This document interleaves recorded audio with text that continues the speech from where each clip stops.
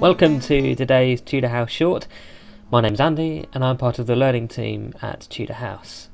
In a previous episode we looked at a map of Southampton in the late 1800s, and today we'll be exploring another map published at the beginning of the 17th century.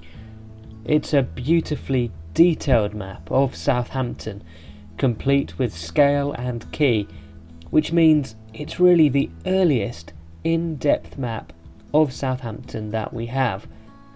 The map was created by a historian and mapmaker, though initially a tailor, called John Speed. John Speed was born in Cheshire and lived for most of his life in London. He published lots of maps of all over the place, and these became incorporated into the first atlas of Great Britain. In the John Speed map we can see the town's coat of arms in the upper right hand corner, which were given to the town in 1575 by Queen Elizabeth I. Next to that we can see St Mary's Church, the site of the oldest church in the town. As we move south we find the Bargate, described as one of the finest town gateways in all of England.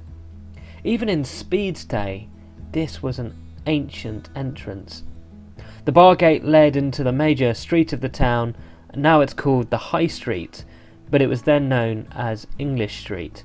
Tudor House is there too, opposite St Michael's Church and what was then the fish market. The two keys, West Quay and Town Quay, are featured, and the Town Quay is even shown with its crane for loading cargo onto ships.